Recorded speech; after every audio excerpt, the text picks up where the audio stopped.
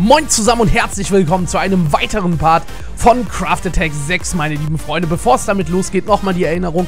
Jetzt gerade, wo ihr dieses Video seht, geht es auch schon auf www.twitch.tv/gtimetv mit dem 72-Stunden-Livestream los. Also, wenn ihr das Video zu Ende geschaut habt, würde ich mich freuen, wenn ihr natürlich einschaltet. Und vor allen Dingen, wenn euch das Video und der Kanal gefällt und ihr in Zukunft nichts mehr verpassen wollt, dann haut auf jeden Fall ein Abo raus und aktiviert die Glocke. Und jetzt wünsche ich euch ganz viel Spaß mit der nächsten Folge von Craft Attack 6, wo wir Sparks gesamten Shop leer kaufen. Let's start again.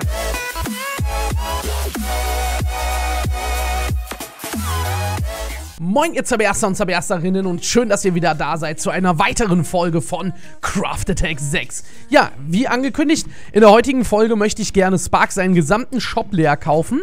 Und ich habe mir gedacht, ich werde mal zur Sicherheit hingehen, weil ich ja so viele Enderperlen habe, 2 Stück, werde ich hingehen und werde mal gucken, ob ich, ach nee, mir fehlt ein bisschen Obsidian leider. Ich wollte sonst nämlich hingehen und gucken, ob ich dem lieben Spark nicht vielleicht auch, wenn er an seinem Shop ist, noch nicht hat, eine Ender-Chest dorthin setze, aber wir gucken gleich mal, vielleicht hat er die ja schon. Bevor ich jetzt irgendwie eine Ender-Chest oder so herstelle, sollte ich dann lieber schauen, ob da nicht sogar schon eine ist. Wir müssen aber ganz kurz, bevor wir jetzt uns auf den Weg machen, schnell unser Inventar leeren, damit wir natürlich gleich möglichst viel Platz haben, um die ganzen Sachen, die wir dort kaufen, ja, also um die ganzen Sachen, die dort gekauft werden, zu transportieren. Wenn unser Inventar nämlich zu überfüllt ist, dann wäre das natürlich nicht ganz so nice, ja, und ja, deswegen müssen wir das Inventar eben ganz kurz, das geht ja ruckzuck, wie ihr seht, ne, müssen wir das eben schnell ausräumen und dann haben wir es geschafft hier auch schon und dann können wir uns nämlich direkt auf den Weg machen zum lieben Spark. Ich werde möglichst nichts mitnehmen, was ich auch nicht brauche. Hier zum Beispiel auch die Bögen und sowas, ne? Meinen OP-Bogen, den packe ich mal hier rein. Die Axt, die Pfeile können weg, ja? Die packen wir hier rein. Ich kann die Spitzhacke in die Kiste packen, die müssen wir jetzt nicht mitnehmen. So, und dann tun wir noch den Bogen schnell in eine der Kisten hier verfrachten. So, und dann nehme ich mal hier zur Not ein paar Dia-Blöcke mit, die brauchen wir auf jeden Fall. Und dann machen wir uns jetzt mal auf den Weg zum lieben Spark. Bevor wir das aber machen, legen wir uns mal eben schnell schlafen. Übrigens, Freunde, ich möchte es nochmal erwähnen, damit es niemand verpasst. Gerade findet auf www.twitch.tv/gtimetv ein 72-stündiger Livestream statt.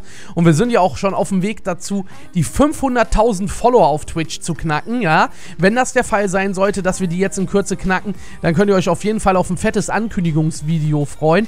Denn ich plane ein Event der Superlative zu Ehren der 500.000 Follower auf Twitch. Ja, das ist ja schon eine besondere Zahl, wenn man eine halbe Million Follower erreicht, finde ich persönlich. Und deswegen soll es da natürlich auch ein ziemlich besonderes Event geben. Ich bin echt gespannt, wenn das öffentlich wird, was wir da so Geiles machen werden, was ihr dazu sagen werdet. Und ja, wie das ankommen wird. Jetzt müssen wir nur gucken, dass wir auch beim lieben Spark ankommen, ne? Das ist hier gerade das Stichwort der Stunde, ankommen. Deswegen müssen wir mal ganz kurz gucken. Ja, wir müssten dann gleich da links fliegen und dann sind wir auch schon relativ da. Ich weiß nämlich, dass auch Spark seinen Shop ausgebaut hat. Ich bin mal gespannt, wie der aussieht mittlerweile. Ich habe ja im Livestream schon mal so ein bisschen gesehen, ja. Ich weiß nicht, vielleicht ist da ja sogar noch eine Menge mehr passiert. Das werden wir jetzt jeden Augenblick erfahren. Man sieht hier auf jeden Fall irgendwie Seelaternen rumstehen. Keine Ahnung warum, ob er die irgendwie als Begrenzung oder so nutzt, ja. Aber hier ist auch eine Ender-Chest, hat er sie doch endlich hier am Shop hingestellt. Und dann würde ich sagen, gucken wir mal. Hier hat er Gold, Preis für 16, 1 Dia oder 10 Emeralds. Ja, dann würde ich sagen, fangen wir mit dem Gold an. Das werden wir jetzt zuallererst einmal leer kaufen. Das sind 1, 2, 3. Machen wir hier oben 3 rein. So, dann machen wir hier eine komplette Reihe, ja. Also so, zack, und dann kommen hier auch nochmal 3 Stück hin. So, dann haben wir das ganze Gold haben wir schon mal rausgekauft. Eisen. Pro Stack 1 Dia. Ja, dann kaufen wir das ganze Eisen mal in seinem Shop leer. Ich habe ja gesagt, ne, also wir gehen jetzt einfach hin, weil wir es können, kaufen wir seinen ganzen Shop leer, Leute. Einfach, weil wir es können, ja. Und ich glaube, Spark wird das auch ziemlich witzig finden, wenn er auf einmal in seinen Shop kommt und sieht, hier ist einfach alles rausgekauft. Wir müssen jetzt nur gucken, dass wir hier eben aus dem ganzen Kram, ja, dass wir daraus eben schnell Eisenblöcke machen. Ich bin auf jeden Fall auf seine Reaktion gespannt, wenn er sieht, dass sein kompletter Shop leer gekauft wurde von mir. Ich meine, Diamanten, ne, Leute, gar kein Problem, haben wir mehr als genug am Stissel. Ja, also ich glaube, da müssen wir uns keine Sorgen machen. Ich werde natürlich in meinen Streams auch immer wieder weiter versuchen, Diamanten zu farmen, ja. Das ist auf jeden Fall das Ziel, da weiter voranzukommen. Und ich denke, das werden wir auch ohne große Probleme locker erreichen können. So, da haben wir jetzt auf jeden Fall hier 26 Goldblöcke, 47 Eisenblöcke. So, zack. Dann geht's hier weiter mit den nächsten Sachen. Prismarin. Okay, da haben wir einiges. Prismarin. Preis für 64 Stück, 2 Diamanten. Das ist dann natürlich schon eine etwas teurere Kiste. Aber wir haben ja gesagt, alles leer kaufen. Das kann sogar sein, Leute, dass wir gleich einmal zurücklatschen müssen, ja, um hier den Rest auch noch zu kaufen, weil, ja, nicht genügend Platz im Inventar vorhanden ist, ne? Das werden wir dann auf jeden Fall sehen, wenn es soweit ist, ja. Liebe Freunde, so, da haben wir jetzt auf jeden Fall schon mal 1, 2, okay, die ganze Reihe hier oben, da kann ich dann schon mal die Dias, reinpacken. Ja, komm, dann machen wir das so. Ich glaube, so hätte ich das von Anfang an einfach machen sollen. So wäre das viel schneller gegangen, hätte ich da einfach drüber gezogen, so. Zack, sehr schön.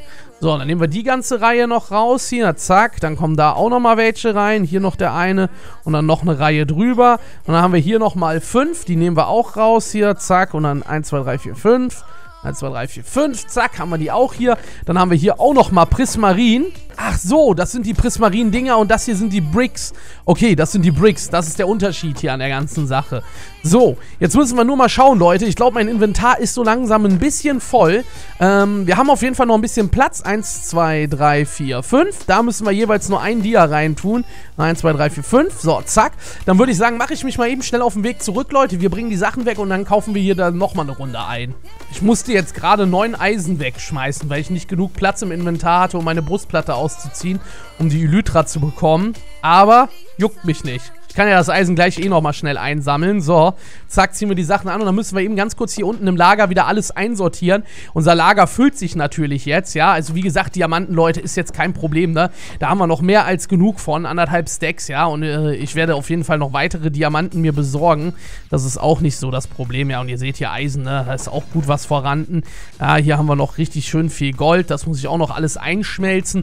Und dann packen wir jetzt hier mal die ganzen Bricks rein. Oh, da habe ich jetzt auf jeden Fall einiges von. Müssen wir aber mal schauen, dass wir das ja alles so ein bisschen, ne, hier in Ordnung halten. Zack, weil da kommt jetzt auch nochmal ordentlich was dazu. Ich habe nur eine einzige Kiste hier für diese Steine. Da müssen wir auf jeden Fall mal schauen. Da werde ich dann gucken müssen, dass ich je nachdem so ein bisschen eine kleine Vergrößerung anstrebe, was mein Lager angeht.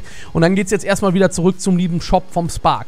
Ich erwarte übrigens von Spark einen vernünftigen Mengenrabatt, ja, dass ich hier auch ein bisschen was zurückbekomme, ja. Also man muss ja sagen, ich bin Spark sein bester Kunde, denke ich mal. Und da erwarte ich ja auch hier als Stammkunde und bester Kunde vor allen Dingen, dass vom lieben Spark hier ein ordentlicher Rabatt von, weiß ich nicht, 20% oder so kommt, ja. 15 bis 20% mindestens bei der Menge, die ich hier gekauft habe. Und ja, dass da auf jeden Fall ordentlich was zurückkommt. Ne? Sonst werde ich mir überlegen, ob das weiterhin hier Sinn macht, in diesem Geschäft noch zu kaufen als treuer Kunde. Ja, und das weiter zu fördern, Leute. Sonst überlege ich es mir anders. Das könnt ihr auch dem Spark sagen. Ich erwarte auf jeden Fall einen Mengenrabatt hier, ne, der zurückkommt. Hier liegt doch das Eisen, was ich abgeworfen hatte. Und dann können wir nämlich jetzt direkt wieder losfliegen zum Sparky Boy. Ja, auch in die andere Richtung. Ich bin gerade ein bisschen hier in der falschen Sorte da. Machen wir uns jetzt direkt erstmal wieder auf den Weg zum Laden. Und ich hoffe, dass ich da jetzt den Rest rausgekauft kriege und nicht nochmal laufen muss. So, dann wollen wir mal gucken. Also, hier haben wir noch Prismarin. Genau, da war ja ein Dia pro Prismarin, ne? Genau, das kaufen wir jetzt. Ich packe mal eben kurz das Eisen so lange hier in die Ender Chest. Die 9 Stück. So, und dann nehmen wir die jetzt erstmal raus hier. Zack, zack, zack, zack, zack, zack, zack, zack, zack. Die machen mir halt schon wieder fast das Inventar voll, ne? Das ist echt übel. So, und dann können wir hier den machen. Zack. So, dann haben wir das auch. Dann haben wir hier die Seelaternen. Das war immer ein Dia pro Seelaterne, ne? Ja, genau. Dann nehmen wir die auch jetzt alle erstmal raus. Das sind immer 16 Stück hier. Dann habe ich auch mehr als genug Seelaternen. Also hier ist alles rausgekauft, da ist alles rausgekauft, da ist alles rausgekauft, da auch und da auch. Sehr schön. Jetzt geht's weiter hier. Mending-Bücher. Ja, kaufen wir auch mal eben raus. 10 Dias. 1, 2, 3, 4, 5, 6, 7, 8, 9, 10. Zack. Das kommt dahin. Blaze Rods, 16 Stück. Ein Dia pro 10 Stück. 1, 2, 3. Oh, komm, mal die mittlere Reihe hier, ne? Zack.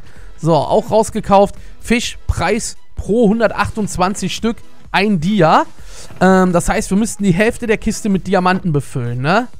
Oh, Junge, ey, das kriege ich gar nicht alles transportiert. Leute, hier muss ich ja noch mehr holen. Holy shit, was bietet der denn alles an? Okay, aber die Taucherhelme, die brauche ich nicht, Leute. Also ich kaufe das alles, was sinnvoll für mich ist. Weizen wäre jetzt schon mal nicht verkehrt, Zuckerrohr auch nicht, ja. Genauso auch der Fisch, den kann ich noch rauskaufen, ja. Aber, ja, wie gesagt halt, Also, der Rest macht jetzt nicht unbedingt so viel Sinn. Ja, dann müssen wir jetzt nochmal uns auf den Weg zurück machen, Leute, und eben kurz die Sachen wegbringen. Und dann kommen wir gleich nochmal wieder hier hin. Okay, Leute, ich habe jetzt den ganzen restlichen Kram einsortiert. Jetzt müssen wir nochmal eben eine Runde schnell schlafen und dann machen wir uns nochmal auf den Weg zum Spark. Ich kriege da aber echt nicht alles rausgekauft. Ich muss da ja 1000-mal hin und her laufen, das ist das Problem. Habe ich mir gerade überlegt. Wir holen jetzt erstmal den ganzen Fisch und dann schauen wir mal, was wir noch für Platz haben, ja, weil die Sugar Cans und sowas, das sind jetzt so Sachen, ja, ich weiß ja nicht, ne, müssen wir mal gucken. Ich wollte eigentlich den gesamten Shop leer kaufen, aber dass er die Sachen verkauft, das sind ja Dinge, an die ich einfach rankomme, aber ich habe, okay, gut, ich habe gesagt, ich will eigentlich den ganzen Shop leer kaufen. Eigentlich muss ich dann auch wirklich meinem Versprechen gerecht werden, Leute, ja, dass wir auch den ganzen Shop leer kaufen, bis auf die Turtle-Helme, ja, also die Schildkrötenhelme. Die sind einen Ticken zu teuer, Leute, also bei aller Liebe, ich habe davon einen Helm, den habe ich schon ultra krass verzaubert, den habe ich bei Spark, als er mir das Haus gezeigt hat, mir gekauft, ja, deswegen, Leute, also ich denke, bei den Schildkrötenhelmen, da machen wir auf jeden Fall die einzige Ausnahme, dass ich die nicht leer kaufe, ja, weil das einfach, was will ich mit so vielen Schildkrötenhelmen, ja, und vor allen Dingen, ja, das ist mir einfach ein Ticken dann doch zu teuer. Das wäre dann echt eine übertriebene Verschwendung, weil ich will ja immer noch mein Full Diamond Beacon machen, ja. So, dann landen wir jetzt mal hier. Zack. So, dann handeln wir hier die Fische. Pro 128 Stück ein Dia. Also 1, 2, 3, 4, 5, 6, 7, 8, 9, 10, 11, 12, 13. 13. Dann kriegt er von mir einen 14. noch dazu. Das sind jetzt 3, 6, 9, 10, 11, 12, 13, 14. So. Habe ich jetzt sogar noch einen spendiert umsonst, Leute, ja? So. Pro 64 Zuckerrohr ein Dia. Weizen pro Stack ein Dia. Dann machen wir hier 3. Ja. Zack. Und dann kommen hier nochmal 2 hin. Ja, und da müssen wir jetzt schon wieder uns auf den Weg machen, Leute. Es tut mir wirklich leid, aber das, ja, ihr seht ja selbst, ne? Wir sind hier auf jeden Fall ordentlich befüllt. Da mache ich mich mal eben schnell auf den Weg zurück und bringe die nächste Ladung weg. Meine Güte, ey, der Typ, der wird ja stinkreich durch meine ganzen Diamanten, Leute, ey. Ich hoffe, dass sich Spark zumindest darüber freut, dass es wenigstens jemanden gibt, der mit seinem Shop interagiert. Ja, Leute, ich habe mich dazu breitschlagen lassen und habe mir auch ein bisschen gedacht, so, ja, komm, ey, der liebe Spark, der macht sich da die Mühe, so einen krassen Shop aufzuziehen und so. Wäre ja ein bisschen traurig, wenn da kaum einer mit interagiert und nichts kauft oder so, ne? Deswegen, ich glaube, da wird er sich sicher mal freuen, wenn da mal jemand vorbeischaut, der da auch ein bisschen von den ganzen Sachen kauft, ne? Also, ich hoffe, dass er sich darüber freut. Ich bin auf seine Reaktionen definitiv gespannt. Müssen wir noch den ganzen Fisch hier einsortieren. Ey, das ist eine Arbeit, ne? Das ist ja komplett mit Arbeit verbunden, wenn du den ganzen Shop leer kaufst von dem, weil du einfach so viel zum Transportieren hast. Das ist doch nicht mehr normal, Leute.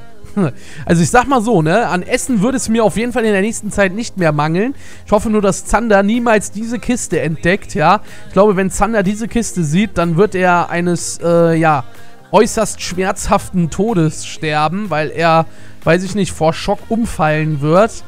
Und, ja, ich glaube, Zander wird das nicht gut finden, wenn er das sieht. So, zack, sehr schön. Da haben wir den ganzen Kram auch wieder verräumt. Also geht's jetzt nochmal rüber zum lieben Spark. Ich hoffe, dass jetzt so gut wie alles in mein Inventar passt, aber ich habe das dumpfe Gefühl, dass das nicht der Fall sein wird, weil wir wahrscheinlich wieder mal nicht genug Platz haben für den gesamten Weizen, der da noch rein muss, weil wir werden jetzt das ganze Zuckerrohr rauskaufen. So, das war auch ein Stack, also ein Dia pro Stack Zuckerrohr. Ja, und ihr seht schon, ne, das nimmt schon sehr viel Platz ein hier. Aber gut, wir kriegen jetzt nochmal ordentlich Platz dadurch, dass wir hier sowas frei, ja, dass wir jetzt ein paar Dias hier noch raushauen müssen. Ah, da passen aber noch die 3 jetzt noch rein. Oh, okay, gut. Ja, gut. Da müssen wir dann jetzt gleich nochmal eine Runde laufen. Dann mache ich mich jetzt nochmal schnell auf den Weg zurück. Und dann holen wir gleich noch das restliche Weizen, Leute. Bin jetzt extra gerade am Schwimmen, weil ich mir gedacht habe, fliegen, dann muss ich wieder die Brustplatte ausziehen und kann dann wieder ein Item wahrscheinlich nicht mitnehmen. Muss das dann wieder abwerfen, deswegen schwimme ich jetzt gerade ganz schnell zurück. Ich kann ja Revis Aufzug nutzen. Ich werde übrigens die Tage auch mal gucken, dass ich einen kleinen Rundgang beim Eisernen Pakt mache, damit ihr einfach mal seht, wie sich jetzt so alles inzwischen hier entwickelt hat und was noch so Pläne bevorstehen. Und ich wollte noch versuchen, ein Video zu machen, wo ich dem lieben Herrn Revinzeit auch mal unsere Sicherheitstür vorstelle. So, jetzt müssen wir erstmal alles hier vernünftig einräumen. Ja, Platz habe ich auch nicht mehr für den Rest. Da müssen wir dann auch mal gucken, wie wir das machen. Weizen können wir hier definitiv noch einräumen in die Kiste. So, ist hier auf jeden Fall am Start. Ja, dann würde ich sagen, packen wir den restlichen Zuckerrohr und die das Papier, was wir hier haben, noch in die Kiste, wo normalerweise die Bücher sind. Und dann mache ich mich jetzt auf den Weg und kaufe den restlichen Weizen noch bei Spark. Ein letztes Mal müssen wir jetzt hier noch schnell landen und dann nehmen wir hier den Rest noch vom Weizen mit. So, 3 Stück sind es noch. Und damit haben wir unsere ganzen Diamanten, die wir dafür verbraucht haben, aufgebraucht. So, das heißt, 6 Blöcke sind noch übrig, die kann ich hier reinpacken. Oh, es ist aber, Leute, ich habe trotzdem noch sehr viel auf Lager, muss man einfach sagen. 1,5 Stacks sind noch übrig und ich zeige es euch nochmal hier, die ganzen Kisten. Ich habe den gesamten Shop fast leer gekauft, bis auf die Taucherhelme. Die brauche ich nicht, ja, weil das ist einfach dann too much, ja. Die Taucherhelme, das wären jetzt nochmal 10, 20, 30, 40, 50, 60, 70, 80, 90 Diamanten. Das ist einfach zu viel. Ich weiß gar nicht, was hat er? Ah, okay, nach der Krimskrams in den Kisten. Ja, wie gesagt, der Shop ist leer gekauft, liebe Freunde. Ich würde sagen, meine Pflicht ist getan damit. Ich bringe jetzt noch den restlichen Weizen in mein Lager.